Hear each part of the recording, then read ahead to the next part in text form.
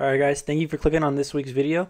I'm going to go over on why you should build a solid foundation for your portfolio to increase your wealth long term. So to make this idea stick, I'm going to go ahead and place a picture up right now on how compounding your money over the long period of time will lead you to financial freedom. And the reason this is so great is because once you have a solid foundation for your portfolio, you can start to build and expand on top of it. You can learn how to swing trade, you can learn how to day trade, and you don't have the fear of losing all of your money since you'll already be having your account working for you. Think of every dollar you have as an employee. You don't want your first employees to do something super risky to where you can collapse your whole business in one go. You want them to have a good solid foundation so that if anything were to happen, you can capitalize on it and come back even stronger. Personally, when I first started, I made this mistake and I didn't do that. I did get lucky by making a lot of good early on trades and building a portfolio to where I could go back and build a better foundation. And I know it sounds terrible to say, but a good foundation to start your portfolio on is actually blue chip stocks. I prefer blue chip stocks to have a dividend, and actually I have it set up to where every single month I get paid a dividend from a different company, so it almost feels like I have residual income even though I have the dividends get reinvested back into the market. It makes it so I can go ahead and venture out and try different trading methods without worrying of me not making it long term.